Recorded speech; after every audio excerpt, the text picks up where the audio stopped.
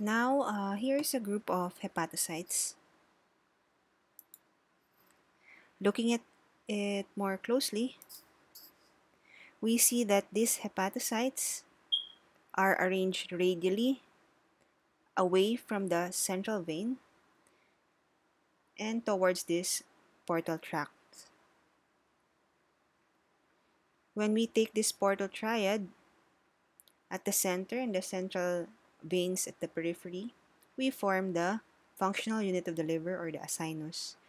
So these acini are clustered around this vascular stalk. And if we focus on this section, we have this. For our purpose today, we will represent that portion of the acini in this form. On either side of this one cell layer thick are low pressure vascular channels called sinusoids, and these are highlighted here with the color pink. Now let's take a quick look on what happens when we give the contrast. So this represents the blood flow from the hepatic artery and the portal vein. This blood mixed within the sinusoids here and approach the parenchymal cells for nutrient and gas exchange to occur. After that, blood is drained into the central vein here and is eventually drained into the hepatic vein. Later, we'll be describing hepatocytes as having a sinusoidal membrane here and a canalicular membrane here. So just remember that.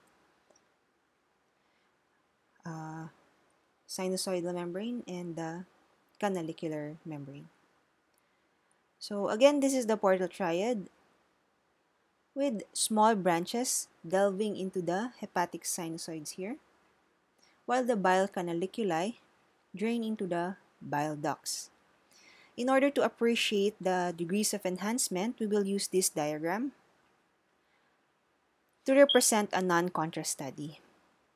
So in this non-contrast study, we have pale vascular structures, dark hepatocytes, and dark extracellular compartments. During the arterial phase, the hepatic artery is enhanced, and to a small extent, the spaces in between the hepatocytes, or the interstitium. During the portal venous phase, the parenchyma is enhanced to a greater degree,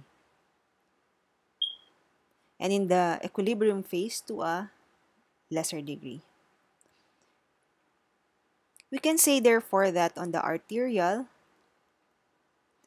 portal venous, and the equilibrium phases, the contrast is mainly in the vascular and the extracellular spaces.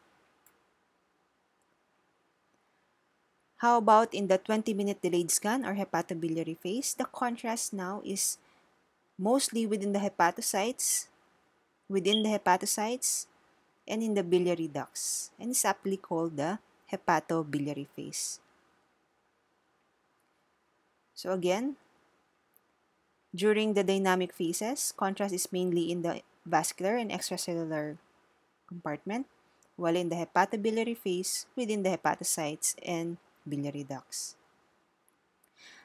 The arterial phase would show us the vascularity of a lesion. For example, this is a classic hypervascular lesion in HCC.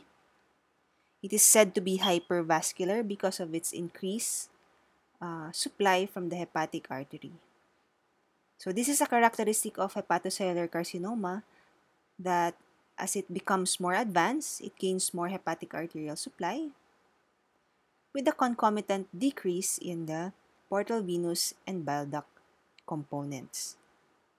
So if this is a section of normal tissue in the arterial phase, an advanced HCC would be obviously hyper-intense compared to the background.